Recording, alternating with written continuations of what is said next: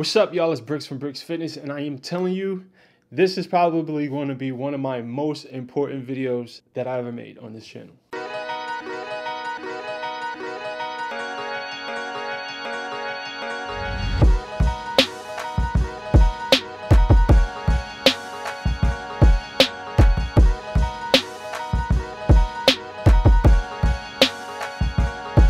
If your goal is to have a strong, healthy, functional body, then you need to pay close attention to this video. Me learning the benefits of compound exercises was an absolute game changer for me.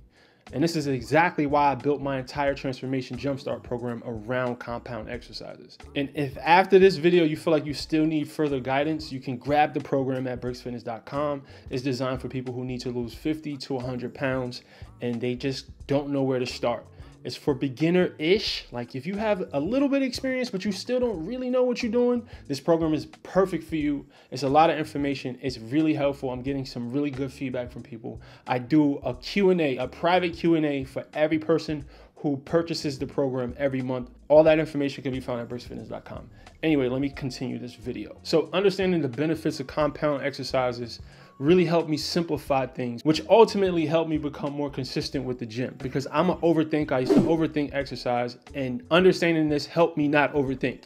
And in all honesty, you can transform your entire body only doing the exercises that I'm going to talk about in this video. So please pay close attention. Compound exercises involve multiple joints and they use more than one muscle group as opposed to isolation exercises, which only target one muscle at a time. For example, the most famous compound exercise, of course, is the bench press versus the most famous isolation exercise, the bicep curl. The bench press works multiple muscles. The bicep curl essentially just works one muscle, your bicep. Here are some of the benefits of using compound exercises. First and foremost, and this is a big one for most of us, they will save you time in the gym. I seldomly work out for more than an hour and 10 minutes at max, and that's including my cardio when I'm using compound exercises. The second benefit, you burn so many more calories because you're using more muscles. To use more muscles, it requires your body to use more energy, and a calorie is simply a unit of energy. So if you use more muscles and you use compound exercises, you will burn more calories in less time. Trust me. Another benefit, it allows you to lift heavier loads. Now, when you lift heavier loads, you strengthen your body, you stimulate muscle growth, and you cause a hormonal effect in your body that just turns your body into a fat-burning machine. Another benefit is you build your core strength. Most compound exercises require you to stabilize your core to generate power for the lift, which is part of the reason I was able to get abs without doing a single sit-up or a single crunch.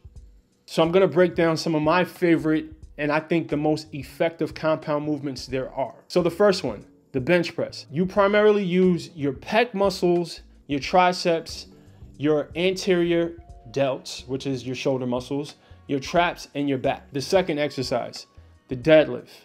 You use your glutes, your quads, your adductor muscles, which is your inner thigh, your hamstring, your erector spinae, which is your lower back muscles, and your traps, which is essentially your upper neck muscles.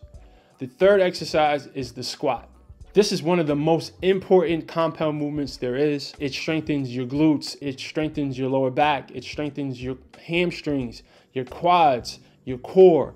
The squat is absolutely necessary, and if you're not squatting, you're doing yourself a disservice. The fourth exercise is the leg press. The leg press hits your quads, your calves, your glutes, and your hip flexors. The fifth exercise is the bent over barbell row. It hits your lats, your rhomboids, which is the middle of your back, your rear delts, your traps, and it even hits your bicep muscles. The sixth exercise is the military press. It hits all three sides of your deltoid, which is the shoulder muscles, your triceps, your biceps, and your lats. Then you got your walking lunge, which hits your glutes, your hamstrings, your hips, your quads, your calf muscles, as well as your core and your back muscles. And as a bonus, I want to throw in there pull-ups and dips.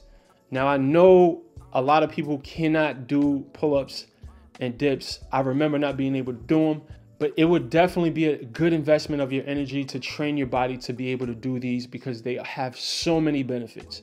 If your gym offers an assisted pull-up or dip machine, please use it. I remember not using that machine because I just was intimidated by it. Use it. It will give you a great return on your investment of time and energy.